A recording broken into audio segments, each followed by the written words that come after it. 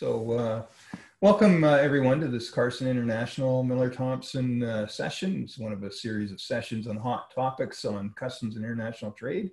My name is Dan Kisselback. I'm a partner with Miller Thomson, one of Canada's national law firms, and I lead the practice on customs and international trade matters. And with me is Dave Pentland, a VP of Carson International and a customs broker, and a well-recognized one at that. So our topic for today is risk minimization strategies.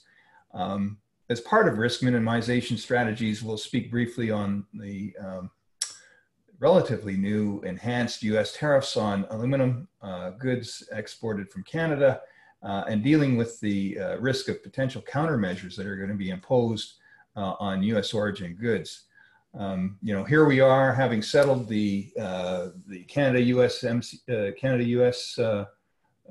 Mexico agreement, the USMCA, and we're back into a trade dispute. And it appears that the Trump administration's slapped on 10% duties, and now Canada's planning to impose countermeasures. So, Dave, what are your thoughts on this particular issue? So I guess first off, Section 232 duties is really designed by the U.S. government when the U.S. government's under threat.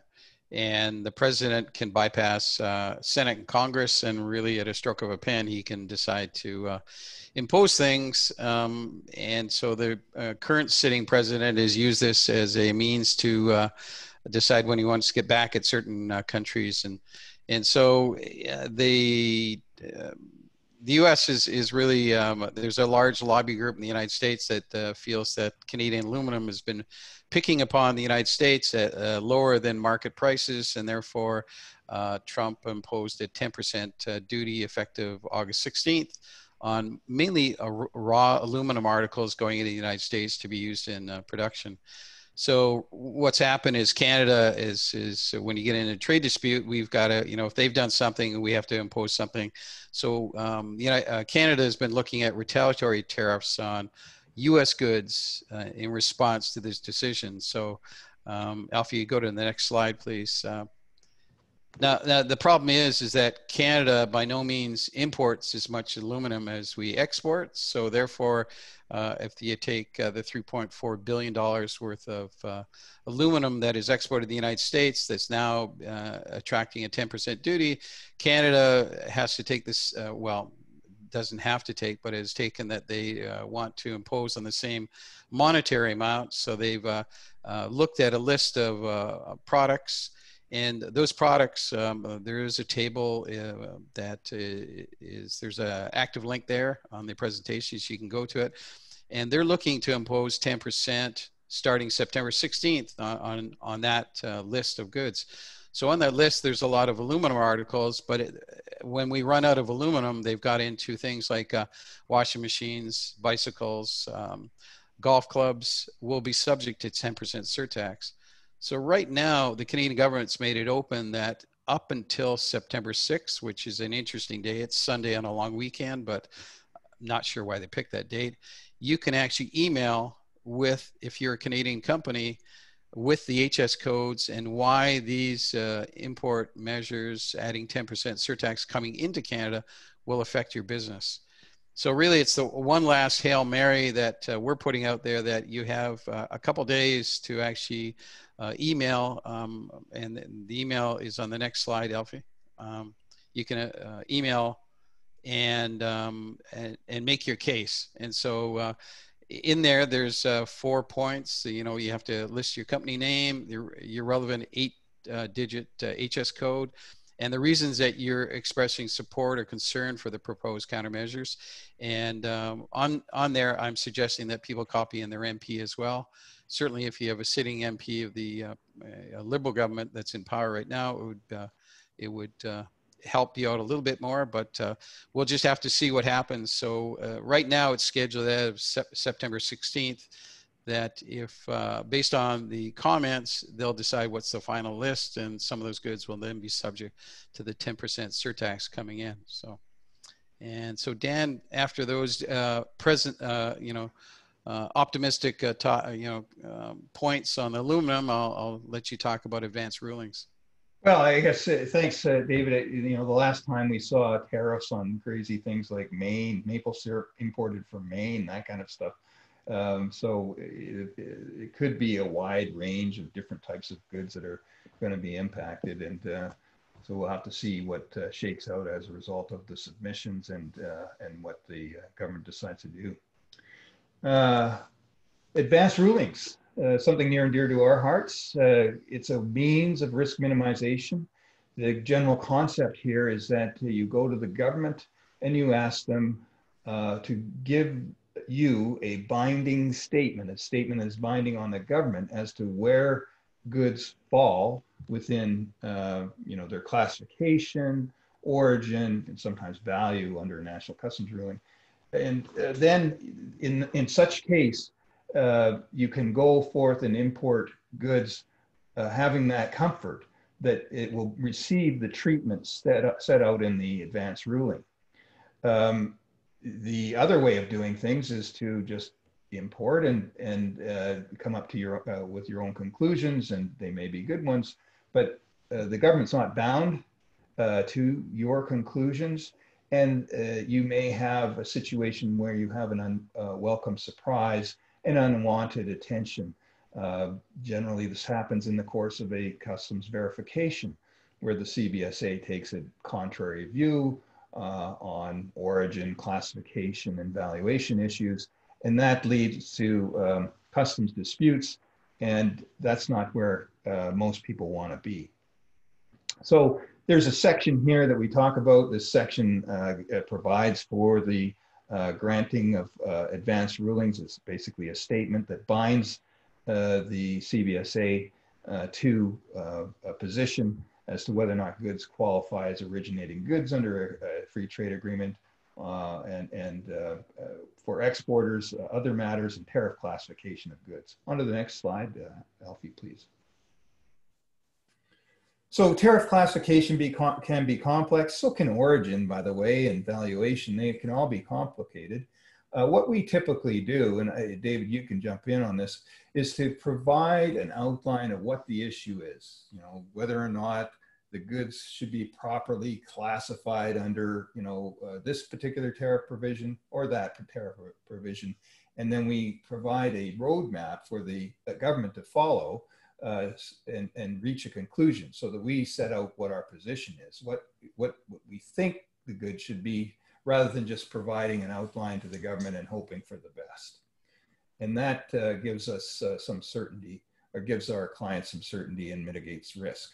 Yeah, I guess one comment, Dan, is that this day and age, the HS tariff classification, is set up between 190 plus World Trade Organization countries that subscribe to it, and a lot of the language within that is based on past products, and so a lot of times products are created every day that are unique and have different aspects according to technology, et cetera, and they're not mentioned. And so it's beholden upon people that if you've got something unique and it doesn't fit into one of the baskets, and if you pick a basket that's the other basket, and you want it to actually mention somewhere else, it's maybe time to force, certainly in this case, CBSA or CBP into deciding where it fits into as far as HS codes. And often you'll see items that actually are put forward at the WTO where they actually will want to change the verbiage and have the blessing of all the WTO countries to actually put it actually in the tariff itself and name something. So, yeah. So who can request a ruling? It's got to be an importer, or it can be an exporter, producer of goods, and goods who are persons who are authorized to account for goods. On to the next slide, Alfie. How do you do it? Basically, you make a submission. It's a paper process. You've got to put in the requisite information, like the person's identity and the address and the business number and the statement of what their status is, and what their whether or not they are an importer, exporter, producer, or an authorized representative, so that it's clear that they have the entitlement to request a ruling. On to the next slide. Also, additional information as to the principal ports of entry through which the goods will be imported, and whether or not the goods are subject to a current administration or enforcement activity, such as a tariff classification verification or an administrative review. What the government doesn't want to get involved in is giving an advance ruling when some other officer is dealing with the same thing somewhere else in the CBSA, and that causes friction if you try to do that. So I wouldn't recommend you try doing that. Moving on to the next slide. Whether or not the goods have been previously imported, they want to have a history of what the imports are, a full description of the goods, their composition, the process of manufacturing, the description of the packaging, the anticipated end use, and most importantly, I think what the classification you consider important and your rationale. So in many cases, we'll use rationale, which includes, what is the words of the provision? What are the headings? And then there's general interpretive rules. What are the rules? How do they apply? What are the cases? There's a World Customs Organization compendium of classification rulings. Regard shall be had, it says in the customs tariff, to those cases. So there's a whole raft of things where you can build your case and set out what your rationale is, and leading inexorably to the conclusion that you want to reach, which is that it has to fit within a particular classification. David, is that consistent with your view? Yeah, I just echo your thoughts exactly. I mean, it's a comfort knowing if you get the advance ruling back based on the information. But it's almost like your little day in court where you get to plead your specifics and why you believe that it should be qualify within the HS code. So it's your chance to kind of put forward information that maybe customs doesn't consider, and they can make their case. And yeah, so just to give you an example, we just recently dealt with a case involving wood flooring. Well, we have depictions and descriptions, and there's several types of models and all this wonderful stuff. And so what the government has done, we thought we put together a good information package, but they said, give us a sample. We want to take a look at how it is imported. We want to see how it's packaged, how it's held out, all these wonderful things. So we sent it to the CBSA, and we got our ruling along the lines of what we suggested. Another one we did was in respect of the classification of screens, these high technology screens that go into certain high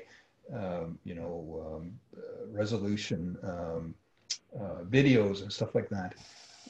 We got a hold of the CBP in Buffalo, and we provided a description and depiction of the goods. And then the CBP officer phoned us up, or we set up a video call, and we kind of explained what it was, and the client went through the whole process of manufacturing, which was relevant. And then we had the goods had a ruling that was issued by the CBP in about 30 days after that. So that's the kind of process that you go through. On to the next slide. So here we say, you normally just file a request, and it's a paper process, the product literature, the drawings, depictions and descriptions, schematics, and there's a whole list of requirements that are set out in the customs memorandum as to how you put it all together. On to the next slide. Here's where they're not going to do it. If it's before the courts, obviously, they're not going to issue a ruling if it's before the courts, because some judge is going to make a decision on this thing. Where there's a redetermination on identical goods, well, there's already a process, statutory code of appeal for initial determinations, redeterminations, further redeterminations, and so on and so forth. They're not going to mess around with it there. Or it's not possible to determine all the material facts. You've got to give them all the material facts upon which it's possible to render an opinion. And if you can't do that, then they're just not going to make a decision. Or the request is hypothetical. It's just kind of like a nice to know piece of information. It doesn't really pertain to a particular import. Then they just don't want to do that. They don't think that that's a good use of their resources. So on to the next slide. Another situation where there's multiple goods on the request, it should be focused on one particular type of good. the goods have already been imported and it's not going to continue. Well, it's who can help you? You've already imported the goods. So it's been determined at the time of importation that the goods are whatever you presented them at. And then after that, the CBSA has a right to redetermine the classification of goods. So an advance ruling won't get you anywhere. The request involves a proposed or draft legislation. Well, again, that gets into the hypothetical. If it's proposed or draft legislation, who cares? The goods are subject to a verification. Well, you're already into the enforcement and administration of the act.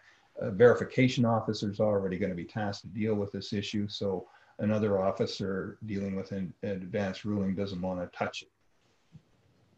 Advance rulings are in effect from the date of issue, so long as the ruling has not been modified, canceled, or reversed. And we just recently had a case involving an advance ruling. Well, it's not so recent, but within the last year or so. And it was involving Mr. Noodles. They had a ruling that the goods were noodles, and that's at 4% duty. And then lo and behold, somebody in CBSA said, hey, we think it's a soup. It's subject to 6% duty. And they issued an assessment. Well, we had to go back to the CBSA and said, hey, they have a ruling. You can't assess them. Cancel the assessment. They did cancel the assessment. But going forward, they took the position that these goods were a soup. And so we had to fight the issue in the CITT, and we eventually won for and on behalf of the company called Anderson Watts, and they were importing these Mr. Noodles goods. So if there is a question like that, you have a ruling, then you should be able to be free and clear of any adverse assessments, but they can cancel it and they can change their position. The government can change its position on a go-forward basis. Disputing an advance ruling, well, you can do it. There's a particular process. You can provide, it's a paper process again. And you have to make your submissions within a particular period of time, which is 90 days from the relevant import act. Now, the letter must be sent to the regional recourse office, and there's a D memorandum that deals with it. So. Yeah, I'll just jump in there with a comment, Dan, that even though if you dispute an advance ruling, the ruling is in place from the date that it's issued. So we do have people that object to an advance ruling. They don't believe that CBSA is correct. So the broker or the importer at that time actually has to follow the ruling, even though it's under dispute. So if you do win, you can go back and reapply and ask for the duty back. But I guess a case in point is that it's effective as of the date of the ruling. So. Yeah, it's like any other order, I guess, Dave. It's effective unless it's overturned. Correct. So you can't fool around with it. On to the next slide.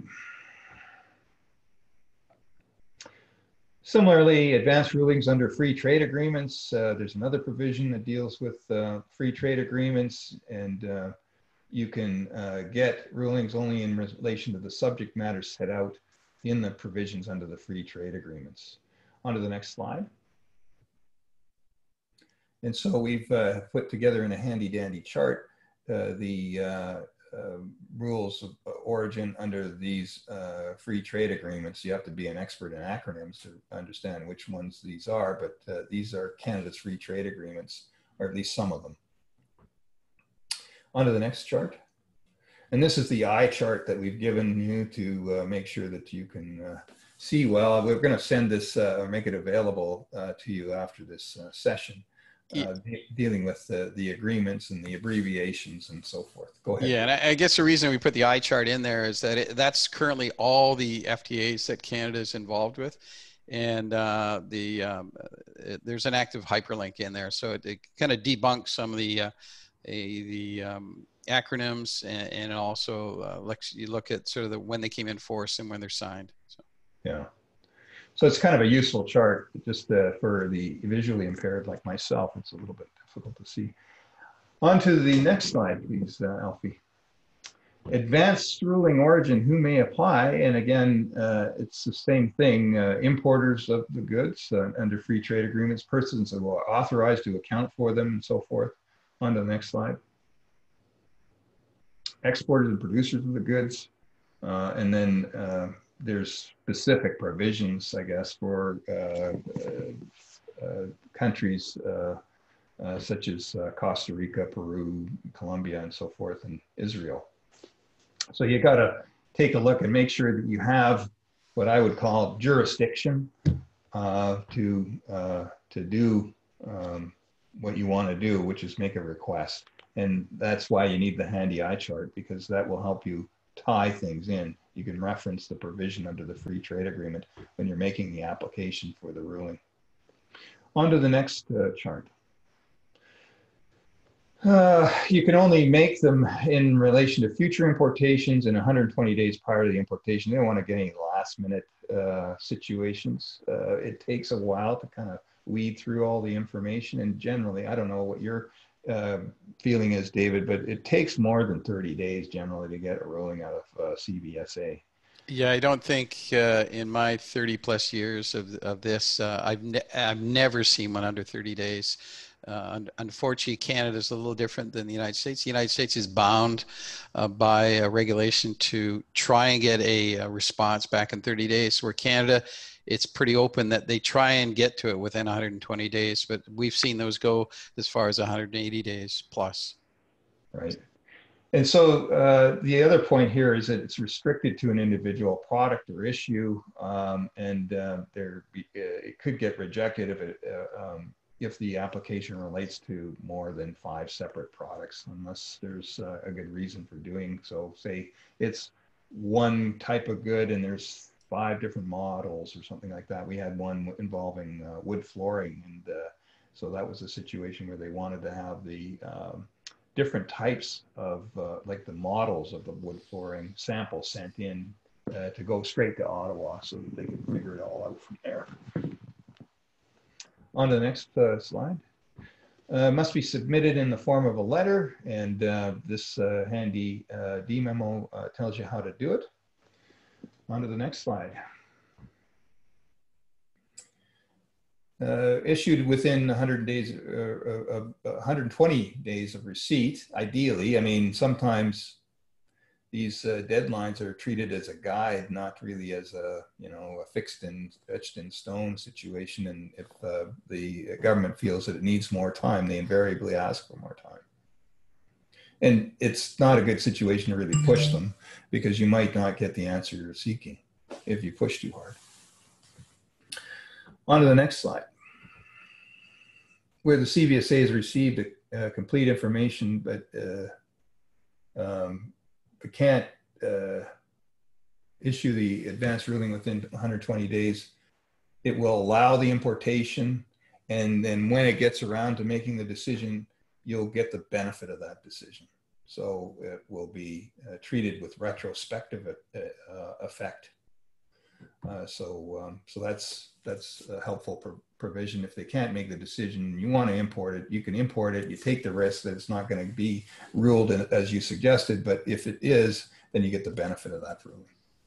On to the next slide. Here's where they won't do it. Again, where there's some sort of administration or enforcement activity, or there's some sort of appeal activity.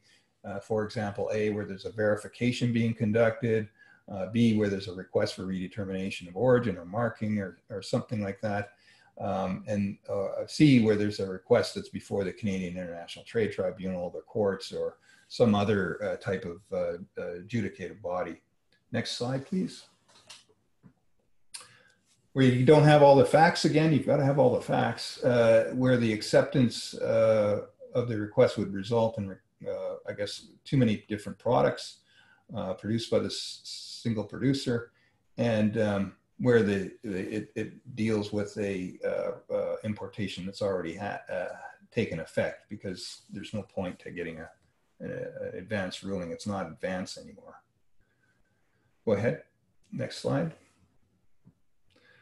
It's an advanced ruling origin. Again, similar sort of situation. You've got to have all the material facts and circumstances. If you meet the conditions, and there's no other ruling that is applicable, and the importation is made by an applicant or somebody else that's importing the goods. On to the next. You can review it. You can review an advance ruling by filing a request for review, and there's a process for doing that. Next slide, please. The CBSA will make a decision. There's provisions that allow for the government to make a decision, either confirming or setting aside the original decision. And the order, as David pointed out, the original advance ruling stands unless it's set aside. If it's set aside, then that decision is the one that stands, and it applies back to the original date of the advance ruling. Go ahead. Next slide. Subsection 43.1 doesn't provide for customs valuation, so it's really a technical point. You applied for a national customs ruling. I didn't really understand the purpose of having two types of different request processes, but that's the way we do things. So, so then you can get a valuation request going. There are complicated valuation issues, as David well knows, dealing with, you know, even just the application of the transaction value, the most basic primary valuation method. There are technical issues that get, you know, explored in real life situations, often dealing with non-resident importers. Yeah, I think, Dan, I've been led to believe by CBSA's comments is that the reason they have two processes is that anything to do with valuation on an NCR goes beyond just the officers reviewing the products, and it actually goes to management because they want to take a look at past valuation issues. And so it's, instead of having one system and two separate subsystems, they decided to have two separate systems because one goes to management and for overview. And, you know, as you're well, you know, Dan, you're well aware, we've been involved in some valuation issues that get pretty complex. So yeah, it makes sense. On to the next slide, Delphi, please. So then again, you get the written statement outlining how the customs legislation applies to goods in Canada. And then in that situation, you reach a point of Zen. You will not have to worry about problems going forward if you import high volume goods or low volume goods on a high repeated basis, and you get a verification letter. You're not in a position of jeopardy potentially. And so that's why many of our clients do these types of things, so that they want to get in that safety zone. On to the next slide. Again, who can apply? The importer, foreign exporter, foreign producer, and so forth. You've got to have standing. That's the word I was looking for. You've got to have standing to bring this thing and make the application. You have to put it in a particular form, and there's a D memo that tells you how to do it and outlines the information as to how you put it together. Next slide, please. There's there's a standard for issuing an NCR, and you know, the applicant will be given 30 days or such longer period as the letter may require to provide additional information and so forth. So there's an iterative process. You give the application, the government gets it, then they say, well, we need more information, and the person gives more information, and there's back and forth until there's a point where you reach the decision point. On to the next slide. Again, you can't do it in all cases. If it's a hypothetical, too many goods, you got to ask for, you don't have enough information, it doesn't meet the requirements in the manner and form in section in D1111.1, you're out of the running. On to the next slide. It's binding on both sides. Again, you reach this point, it's binding on the CBSA and the applicant until a change occurs, or it's being revoked as a result of a dispute or determination, or the legislation's amended or something happens to the regulatory regime. Next slide, please. Again, appeal, and maybe it might be a time-limited NCR. I've never seen one, but okay. Where there is a legislative or regulatory reference. It ceases to be valid from the effective date of the legislative amendment. And cases can determine these things. And then, of course, if a judicial decision overrides what's being done. On to the next slide. Well, you can dispute the process, and there's a way of doing it. Dave's an expert in doing these things. I wouldn't suggest that somebody that's a novice to the process do it themselves. It's like do-it-yourself brain surgery. On to the next. Go ahead, David. You were going to say. Well, I was just going to say it's really just a B2 form. It's just a customs way of saying you pick one entry and you file the B2, making your particulars on it, and you're claiming against the B2. So that's just the format. So. So maybe I'll just jump in and get Dan a chance to get his breathing. So I just want to quickly talk a little bit about U.S. Customs rulings. We won't get too deep into it, but unlike Canada, all the U.S. Customs rulings are actually, they run the same process that you supply information to them. They are bound by, like I said, legislation that says that they will get back to you within 30 days. Much of it's, they've got a newly enhanced e-ruling program that's online, which is kind of enlightening because as you see where Dan was speaking about CBSA, everything's written. So this is a great way for turning around rulings in a timely fashion. And during these crazy times of this current COVID pandemic, there's no need for paper to go anywhere, couriers go anywhere. It's all done on a template online. The only downfall is if the samples are requested, you will have to submit samples, but it's speeded up the process, and quite often our U.S. office is getting rulings back from CBP well within the 30 days, sometimes within 20 days. So it's quite frightening how a government body can turn things around that quick and give you binding rulings. Now, word of caution, U.S. rulings are all published. You cannot hold back information from U.S.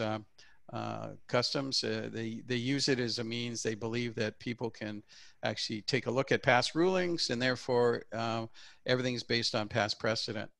In Canada, only up until recently, all the rulings have been hidden and only been available to the importer or their respected agent or their attorney.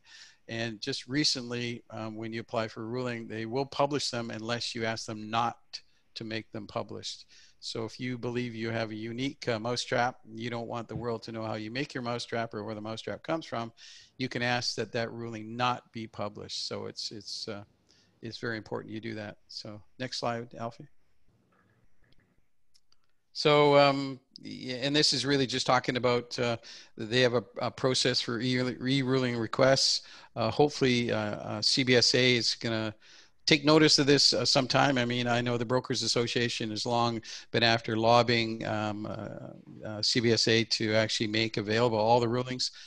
Not sure it's going to happen, but most other processes, the rulings, as soon as we make application, we actually get a response that they've received it within a day, and that they accept electronic signatures, which something up until recently CBSA hasn't even entertained. So,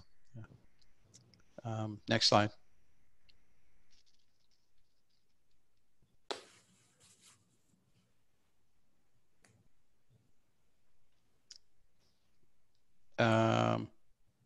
And again, like CBSA, they're going to issue ruling within a time frame, and also they won't issue rulings for anything that's not prospective shipments. Some people in the United States, some importers will actually have samples. If they can design a sample, and that's not a prospective shipment, that actually is a future shipment. So, the next slide, Elfie. And CBP, like CBSA rulings, it's just the same things. You name, address, party, statement, and also who's applying for it. It can either be the importer or the importer's attorney or their appointed customs broker. So, and also you, like CBSA, you have to have a statement that it's not the present product is not before the CBP in any manner as far as an appeal or additional advice from them was issued. So, next slide. Classification, there's just, you have to describe whether you're applying for HS classification or if it's country of origin for trade agreements, or you can actually ask them for rulings as far as origin and marking as far as detailed. And so in those cases, there's a list of what's required. So next slide. And there's a active link where you can actually click on and go to and list rulings. And the rulings you can track by importer, by who's applied for the importing ruling, by products. It's very robust. Presently, you know, there's more than 200,000 rulings that are online with CBP. I put a ruling on there from, oh, this is an old one. It's an eye chart, but it's going back almost 20 years. That I put in for a customer that's no longer around. And so if you search my name, you'll see a ruling comes up in my name. So it's like I said, it's pretty robust. The drawback is if you have a unique product, if you apply to CBP, everybody knows what you're bringing that product in as far as the HS code. So the rationale by CBP is that will help people apply for future rulings, but also it may eliminate the need for companies making like products to actually request rulings. So, and I think that's pretty much it. So Dan, if we're a little over today, but I want to thank Dan again for all his help. And Dan, you got any comments to wrap things up?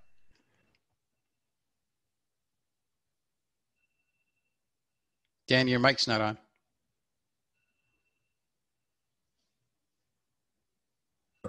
Okay, I'm going to unmute.